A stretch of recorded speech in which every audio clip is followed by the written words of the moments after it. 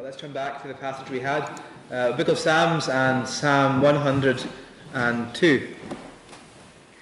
It's probably best if we have our Bibles open at that psalm.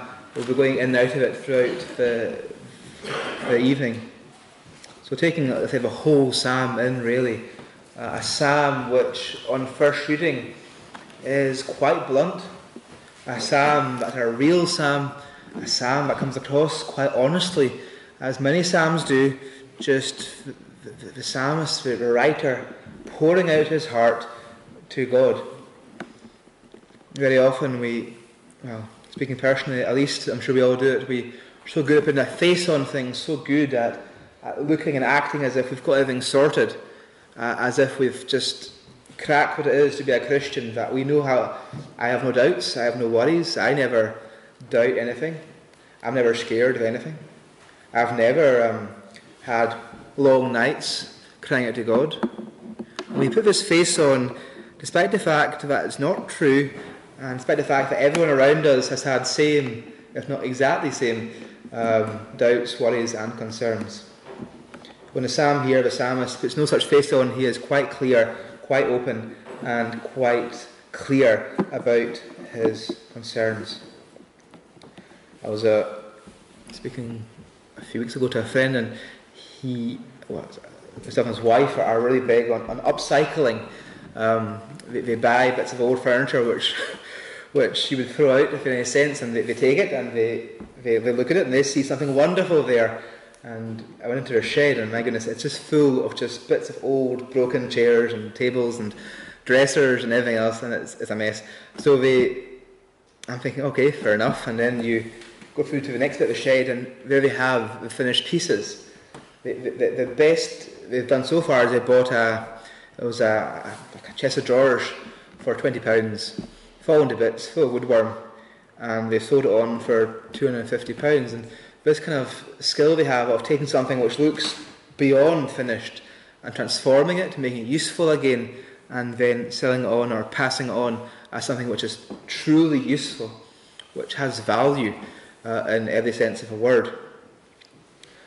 When we come to look at this psalm, we're not certain at all who offered it. We're not told who wrote it. Like Psalm 101 and Psalm 103, it tells us it's a Psalm of David. Psalm 102 doesn't tell us who wrote it, but what it does say, look with me if it's in your Bibles, beside the psalm number, Psalm 102, a prayer of one afflicted when he is faint and pours out his complaint before the Lord. When we come to this psalm, we're confronted with a real situation. And as we go through the psalm tonight, I want you to please, in your minds at least, to take off any masks you're wearing and to come before God and to go through this psalm just now and see if it applies to you in any way. And see how it does apply to you. If it does, let's look together what the psalmist says about your situation. It's someone who's in an awful situation. We know his psalm was written around the time when his city's been, so Jerusalem and his island's been destroyed. That much we know. The man himself's in a bad situation, personal wise, and also his nation around him is in a bad situation. So his personal life, his nation's a mess. His place where God is present, the temple, it's all gone to bits. And if we're honest here, this is a man's private prayer, and it pulls no punches, if you like. He's plainly sharing what he's saying to God. He's sharing his concerns, he's sharing his worries, and he even asks God why he's found himself in such a tough situation. So as we look through the psalm, we can see he's not only praying for his own situation, like we said, but he's also praying for his nation's situation. He's praying for the church of his day, if you like. He comments on his nation, he comments on the church, he comments on himself. This man's in a situation that's completely broken. So let's look together at this psalm for a short time, very short time, and see what we can learn, even tonight, from this man and from his real honest prayer to his God. First of all, looking at his starting few verses, he makes clear that he has tears to drink. He starts with his plea to God that God would hear him.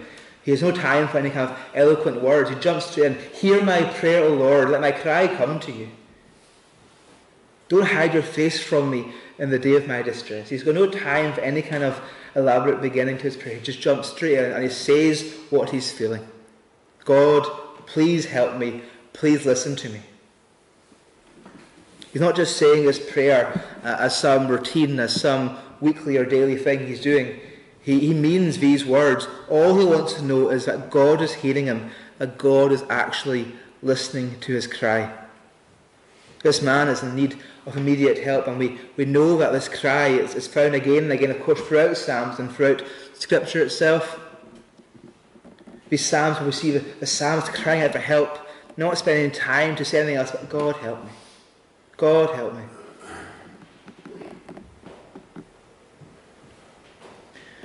We haven't heard yet what's causing, of course, the suffering. We'll find out as the psalm goes on. But all we know now, in the first few verses, this is a man who's crying out to God, a man who needs the help of his Saviour.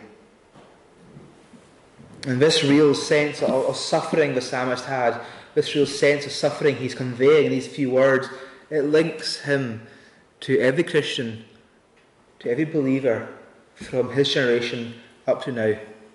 This man, a few thousand years ago, writing this a few thousand miles away, is linking and can link up to us here this evening. Many Christians have cried out to God. The cry has not changed. Believers today, of course, still find themselves doing the same, if not the exact same, cry out to God. We find ourselves crying out to God that he would hear us, that he would answer us quickly, that he would no longer hide his face from us. With everything else that unites us as children of God, we're definitely united in this one fact, that our hope and our love and our only source of help is to be found in our Saviour and in our God. We're all united in some way, in some even small way perhaps. I was saying earlier on, I don't know many people here. I don't know at all your situations. I don't know what your walk with God is like. Only you know that. Even those who know you well don't know what that is like. Only you know that. But I'm sure everyone here tonight is a Christian in some way. We can relate to the fact we've all had a time we've cried out something similar to this man to God. Something similar as this poor man's crying out. Hear my prayer, God. Let my cry come to you. Don't hide your face from me. We can see from verses 3 down to roughly verse 5, he's facing real distress. His situation, his mindset, what's happening to him, what's happening to his nation, what's happening to his world around him, it's affecting him so much that it's having a physical effect on him. Verses 3 to 5, we see talking about his bones aching, his bones burning inside him. He stopped eating. This man, of course, is showing all the signs of real grief, real pain. His misery, his sadness is affecting him at a deep, real level. It's a sad, sad picture that's being drawn for us here. If we read these verses, let our minds wander and put an image of this man. He's a poor, poor soul. Far from God, far from help. His days are passing away. He can't eat, he can't sleep. He's just stuck here in misery. And the question has to be asked, does anyone here, even now, do you know what it feels? In a small sense even. In your own situation, can you identify with this man's cry? Can only you know the answer to that. To Christians here, Christian, do you know what it's like to feel far from God, to feel as if God is no longer listening to you, to feel as if your prayers aren't even leaving the room you're in, to feel as if God has turned his back on you and on your life, that he has no more care for you? Perhaps are you feeling that way just now? You've got dressed and come out to church, and good on you for coming here. The hardest thing to do sometimes is to come to church when you're feeling that way. Right now, as you're here just now, are you feeling far from God? If you are, then perhaps you know in some way the condition this man was in. It's not important, but there's some discussion in verse 6 as to what actual animals being mentioned, but either way, the image is clear. Verse 6, I'm like a desert owl of the wilderness, like an owl of waste places. This image of this bird living alone in the wilderness, this bird just all day, all night, screeching out and no one to hear it, no one to care for it, living in the desert, living in the wilderness, living in the wasteland. That word quite literally meaning living in a place of ruins. It's the same word that's used in Isaiah 58 verse 12 in a bit more of a positive way. It talks about your ancient ruins shall be rebuilt.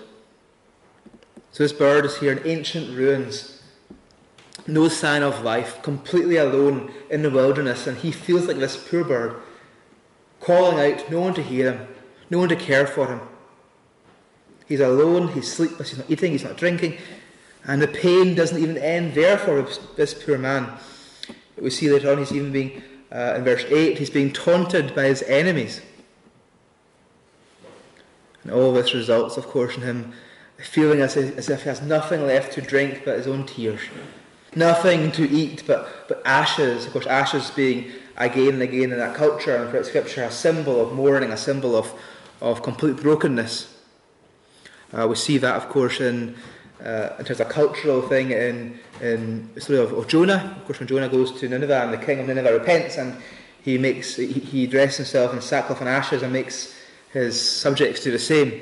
Ashes as a symbol of brokenness, of desire for help, of saying, I've got nothing here left, God, please help. Drinking tears, he feels like he's eating ashes. And it gets worse and worse, and it gets to verse 10, and we read this strange trait. Look with me, please, to verse 10. Because of your indignation and anger, you have taken me up and thrown me down.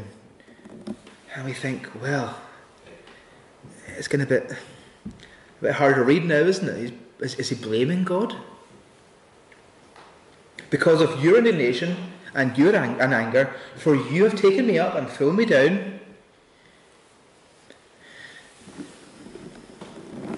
Is he blaming God? Is he accusing God? Well, that's not the tone at all that comes across. What's the tone that comes across? He's stating the fact. He's aware, even in his misery, he's aware that God is still in control. That God is still over and above all things going on with him. That God is still in sovereign, kingly control, even of his tough situation. It's okay for me to stand here and say that to you, but if you're going through something like this, if you know what it is to feel like this man, then that's what the Bible says to you. Don't listen to some one-thing student, but that's what God's word says to you just now. That he is in control. That doesn't help, perhaps, ease the pain in a real sense.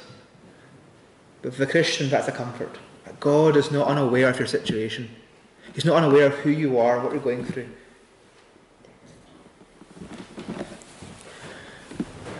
So he's not accusing God, but he's acknowledging that God is in control. And of course, I think Job probably comes to mind to most people. We think of God allowing certain trials to take place in the life of someone. We could argue that no one has ever had it worse, humanly speaking, than that man Job. And what is his response to all that took place to him? We see in Job 13, verse 15, where Job talks about God. He says about God, though he slay me, I will hope in him. Even if God will take my life, even if God will take me down to the earth, even if God will just destroy my world, I will still hope in him. I think it takes faith, it takes a real Christian understanding to understand what that means. It's hard to view that from the outside looking in. For any here who as of yet are not Christians, it's quite hard to understand what Job meant by that. But he trusted his God so much. He knew his God so well that even though you slay me, I will hope in him. I will hope in you.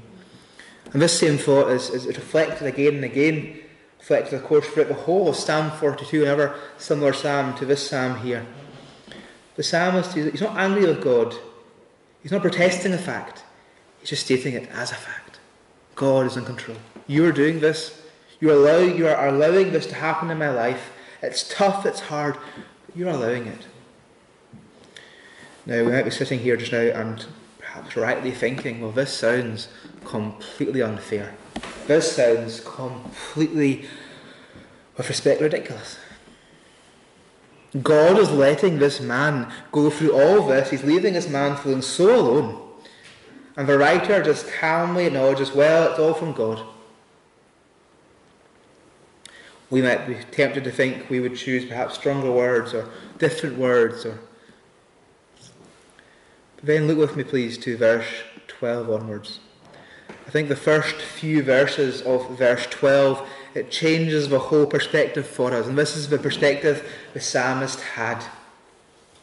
The psalmist stops mid-track. He's verse 1 into verse 11. He's talking about himself, his situation. It's also bad. Then in verse 12, he stops. And what does he say? But you, O Lord, are enthroned forever. You are remembered throughout all generations. Yes, I'm in pain. Yes, I'm grieving. Yes, I'm going through this tough situation. Yes, my life is misery. I can't eat. I can't drink. I'm all alone. My enemies are at the gate constantly. But I know, even through all this, that you, O Lord, are enthroned forever. That you are King. That you are sovereign. That you rule over all things. God isn't just there, he knows. He knows what this man's going through. He knows right now what you're going through. If you right now are one of his people, he knows every aspect of your life. He knows your pain, but he also knows why you're going through it. And again, don't listen to me, but listen to God's own word. Even in the most miserable situations, that he is still working in your life. And for any Christian here this evening who's going through something perhaps only you know about, perhaps something that's you've kept in your mind, or perhaps it's physical health or mental health or anything else, situation that's tough you're going through just now. Perhaps you're just feeling far from God for no particular reason, or for a reason you know about. This has to be our constant prayer, our constant refrain, our constant reminder that yes, I am miserable, yes, my life is fallen to bits, but you, O Lord, you are enthroned forever. Because without that, what hope do we have? Absolutely nothing. Absolutely nothing. If we are viewing God as someone who's just passively involved in our lives, who cares occasionally and who's in charge occasionally, but apart from that doesn't really do much, then our God is so small, he is completely useless. That's not the Bible, that's not the God, the Bible, or the psalmist indeed even here paints for us. The God of the Bible and the God of the psalmist is enthroned forever. He is over and above and rules over everything else. Nothing is a surprise to him. Nothing is too small for him to see. Nothing's too quick for him not to understand. Nothing's too dark for him not to see into. He is enthroned and ruling over and above and through all things. When it comes down to verses 12 down to verse 14, we have to, verse 13 down, we could say it's, we're not given too much information here what's happening. He's talking now, of course, about his place, about Zion, about the destruction of a temple and destruction of a city, and we're seeing this sense that at least part of his distress is coming from the fact that his beloved Zion, his beloved place where God dwells, his beloved city, is now nothing more than stones and ruins.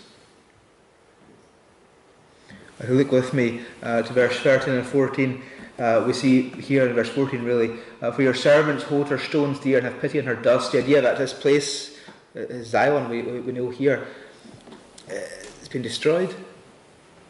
And he's saying, well, even the place where people once worshipped you, there's nothing left but stones and dust. The question is, what do we here this evening in Carloway, or even in Lewis, what has Zion, what has the dust and stones of this broken down place got to do with us this evening? Why should we care to understand? Bring our minds to Hebrews 12 and Hebrews chapter 12 and verse 22. We're talking about the church. The writer says, "But you have come to Mount Zion, to the city of the living God, the heavenly Jerusalem, to innumerable angels in festal gathering." Of course, in the time of the writer, the time of the psalmist here, Jerusalem and Zion is where the people could meet with God. That was where God would meet his people, where they could sacrifice to him, where in the days of the temple days and tabernacle days, where God still showed himself physically in some sense in the Shekinah glory of his people, where God was still very much there, where once a year they could come and offer up their sacrifices to the nation, where daily they offer up sacrifices later on. This is where the psalmist met with God. And he's saying, even that place, it's stones and dust. It's been destroyed. So when the psalmist, of course, is writing about Zion, he's talking about the church. The place where God is with his people. And he's lamenting over the destruction of the holy city. It's been torn down. It's been attacked. And the attackers, they think they've won. We sang in Psalm 80 earlier on, and it's the same. That psalm talks about the same situation taking place where it's all been destroyed, it's all been ruined, the outside enemies attacked us and it's all gone, and the enemy thinks they've won, and the attackers, they have won in their eyes. You know, what's left but stones and dust? Zion's been destroyed, where God meets his people. It's all gone.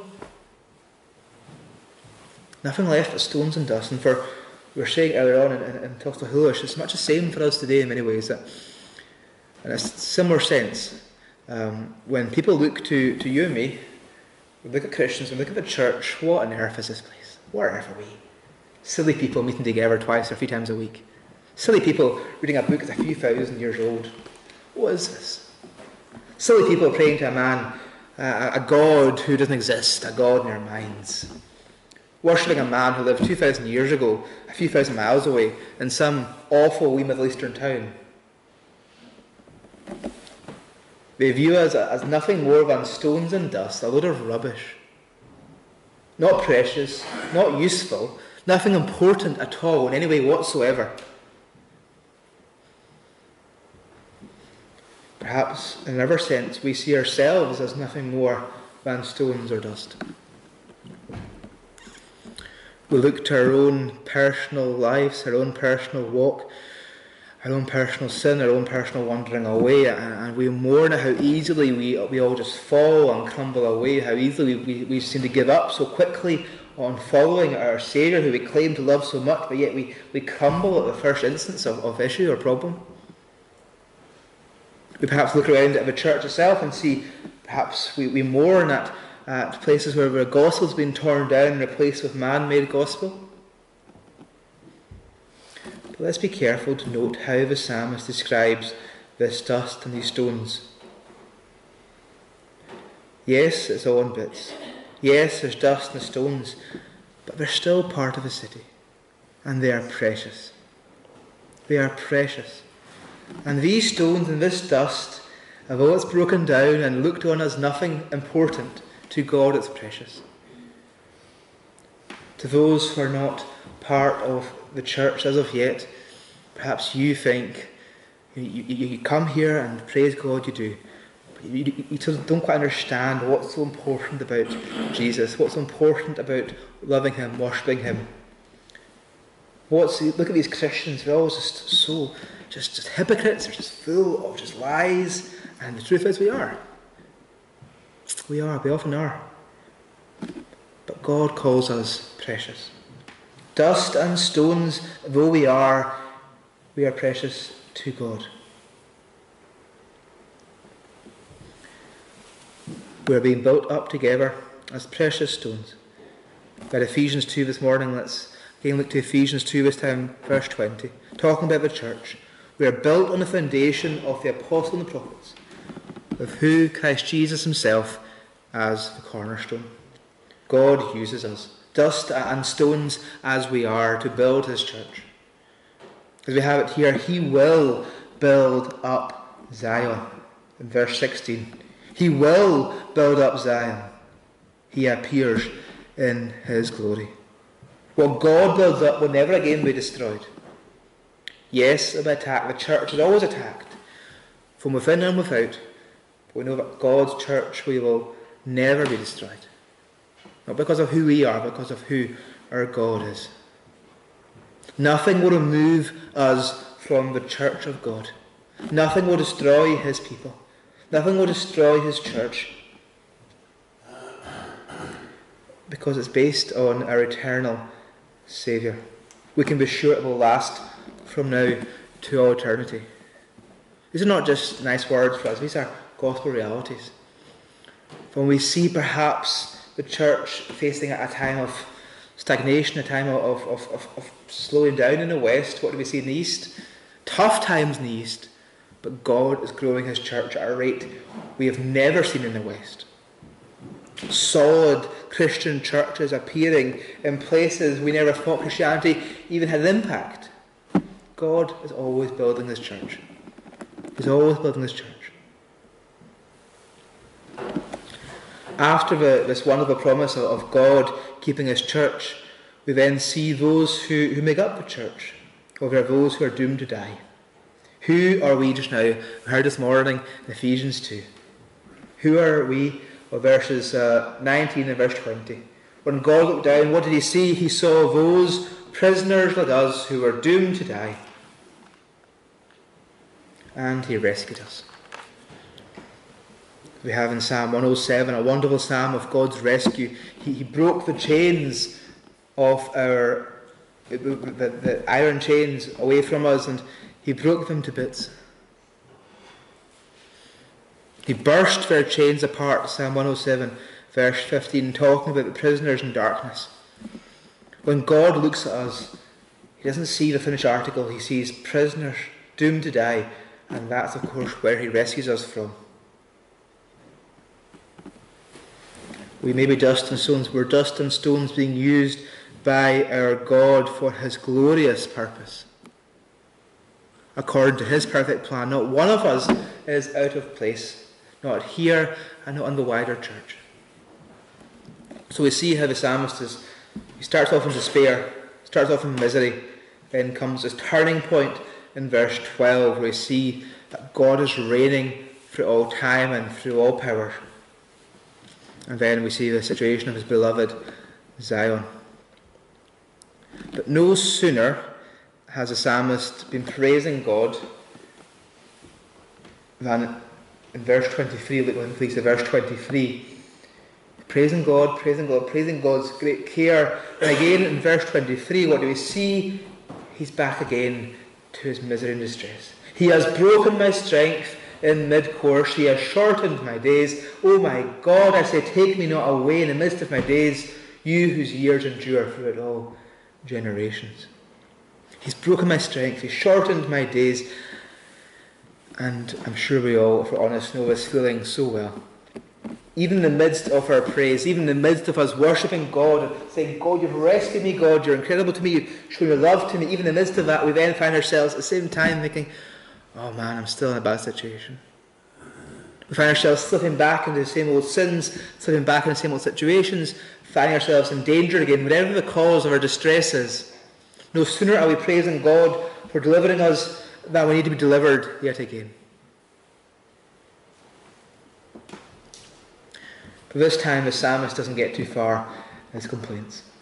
So in verse 23 he starts emphasising again his situation. Then in verse 24 he's back again now to praising God. Oh my God, I say. At the end of verse 24 he acknowledges God as one who endures for all generations. Verse 25 he acknowledges God, of old you laid the foundations of the earth, the heavens are the work of your hands. He acknowledges that God is in full control yet again. When he sees his own thoughts, when he sees his own worries compared to God's eternity and God's power, he stops in his tracks yet again. A quote here from Matthew Henry, wonderful quote, a short one yet again, saying, weeping must never hinder worship. That's not saying we never weep. It's not saying we can't do both at the same time. What it is saying is, because we're in a bad situation, that never takes away from us our responsibility to worship our God. The psalmist goes from pain to praise, back to pain and back to praise again. In doing that, we can identify perhaps with him even more. As our life goes on, as our days, even as perhaps hour goes on, we find ourselves going from a time of pain to praise, to pain to praise, but always realizing in the end that God is God. That he has not changed in our situation. That even though we're suffering, that he is still the God who saved us, the God who has called us by name, the God who promises to never leave his people. We also have to be careful as Christians not to place our salvation or our assurance of salvation on our feelings. How quickly do our feelings change? I'm sure since this morning till this evening we have changed our feelings several times. How we feel perhaps on a Monday morning going to work is not how we feel on a Friday evening, or how we feel even Monday at lunchtime. Our feelings change. Our feelings can be impacted by anything and everything. Don't base your salvation or your assurance on your feelings. Base it on God's truth, which never changes. Easy to say, hard to do, but it's good to remember when you're feeling far from God, when you're feeling attacked on every side, trust in God and his unchanging truth, not in your changing situation or in your changing feelings. Even during trials, the psalmist can only say, God, you reign forever. And the psalmist, of course, then finishes off the last few verses with praising of God. Of old you laid the foundations. They will perish, you remain. They wear out like a garment. You will change them like a robe. They will pass away. You are the same. Your years have no end. The children of your servants shall dwell secure. Their offspring shall be established before you. We touched this morning on Romans chapter 1. In Romans 1 we also see the great idea that God's power is seen in creation. And in these few verses we see God's incredible creation power. We know that much of creation, of course, is beyond our understanding. I've got a personal love of stars, and I love just coming home just now, and I was out last night with the telescope looking at the stars, and it's wonderful, incredible. But I will never know anything about them. Suppose I spend the rest of my life, whatever years the Lord gives me, looking and studying them, I've still been none the wiser of any of them, really. I can perhaps name a few and talk about a few systems, and that's it, but there's billions and billions more than I'll ever even understand or realize exist.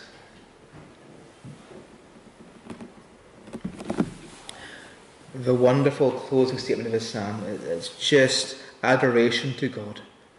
That one day he will return. One day he will the earth and the heavens and all creation itself, it will be worn away like a garment. And God will change them like a robe. And that is a hope, of course, for Christians today. But one day God will come back and he will transform our world into a new world, new creation, new heavens and new earth. He will come and make perfect all things. That's a hope of Christian. What a hope we have. What an end to the psalm. That even in my pain, even in my misery, even in my distress, the hope is one day all perfect. One day God will come back. Our Saviour will return, and all things will be made new. 1 Thessalonians 4:16. For the Lord himself will descend from heaven with a cry of command, with the voice of the archangel, with the sound of trumpets. 2 Peter 3 verse 10. But the day of the Lord will come like a thief, and then the heavens will pass away with a roar, and the heavenly bodies will be burnt up and dissolved, and the earth also and the works that are done on it will be exposed. On that day the church of God will be completed. Right now we're a suffering church, we're a church that goes astray, we're a church that gets so many things wrong as God's people. On that day his church will be complete. When the last person is saved, who's going to be saved? When God has completed his people as a gift to his Son, When the Son receives his people as his eternal inheritance, and everything will stop. And we will then see verses we have in Revelation 21, verse 3. Behold, the dwelling place of God is with man, and he will live with them. They will be his people, and God himself will be with them as their God.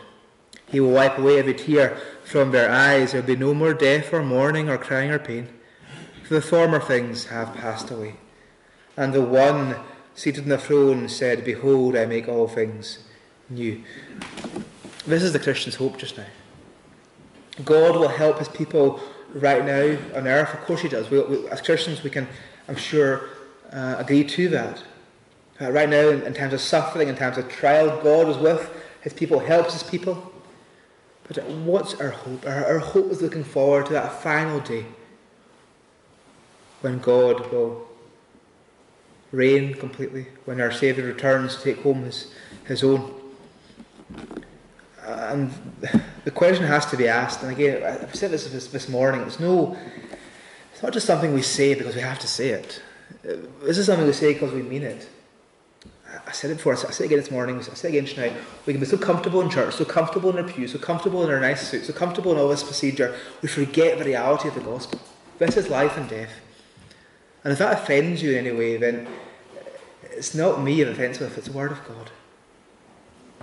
For Christians here, we go through tough times. We know, supposing the earth itself gives way beneath our feet, as the psalmist says, we have hope, but we're secured on our never-changing God. If as of yet you're here just now and you're not a Christian, where is your hope? Seriously, please ask yourself that. Where is your hope? In this world where everything can change so quickly as we see ourselves, where our family and friends who love us dearly but who can let us down so much also, where is your hope based? The reality is that Christians here and non-Christian alike, we all face similar, if not exact same, struggles in life. Everyone here go through times of distress and trial and mourning, worries about family, worries about finance, worries about our jobs, worries about everything else. What's the difference between the Christian and the non-Christian in terms of hope? The Christian's hope is secure. What do you hope for when you go through times of trial? Where's your hope based on? How do you know you have anyone who actually cares for you at all? The simple plea is go home again, read this psalm, talk to anyone you know as a Christian. And our prayer here is that you would place your hope and your trust in the one whose days do last forever. The one who the psalm glorifies so much, the one who the psalm talks so much about, the one who is enthroned forever. That you would come to know him and come to trust him and come to love him and come to call him your God and your Saviour. Let's bow our heads now, a word of prayer. Our Lord God, we come before you just now. We thank you for your word. Lord, you forgive me if anything I said that was incorrect. Lord, we give you praise. The power is not in the preacher, but the power is in your word and your word alone. Lord, we're very mindful of that as we come to your word. We see such great concepts and we see such great truths of your eternal reality. We find ourselves in awe and failing to understand or to grasp even perhaps a small part of it. But Lord, we praise you for it. You are our eternal God. You reign forever. And even in the trials and sufferings of our life, Lord, that you are not removed from it. You maintain your presence with your people. I also thank you that you are still offering your gospel hope to all who cry out for help. That your ear is not shut to any who call it to you. And any here this evening who as of yet don't know you, but who wish to come to worship you as our Lord and Saviour, Lord, that you are willing and you're able to save them, to hear them and to transform their lives. Lord, help us never to lose sight of that simple gospel hope, that simple gospel message. All these things are in precious name's sake. Amen.